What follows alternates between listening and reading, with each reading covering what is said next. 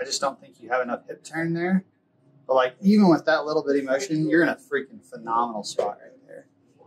Like your tilts are good, everything's good. Like if we saw a little bit more hip turn, meaning your hips circled around more that way, like that would then make your shoulder turn get to about 90 degrees. Like right now you're probably at 70 degrees of shoulder turn. But so your path is inside to out. We look right here, club path 3.3 degrees inside to out. So like, let's just leave the backswing how it is.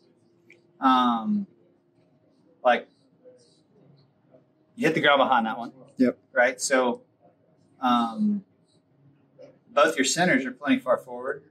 Your lower center's forward. Your upper center's forward. So, I don't really see any reason why you would hit the ground too soon because of that.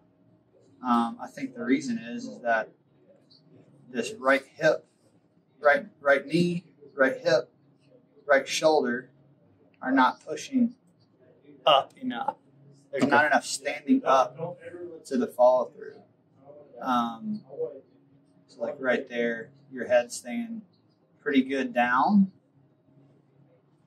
And I want to see you, if I can go to this view, like right here, I want to see like you stretching out this right hip flexion more.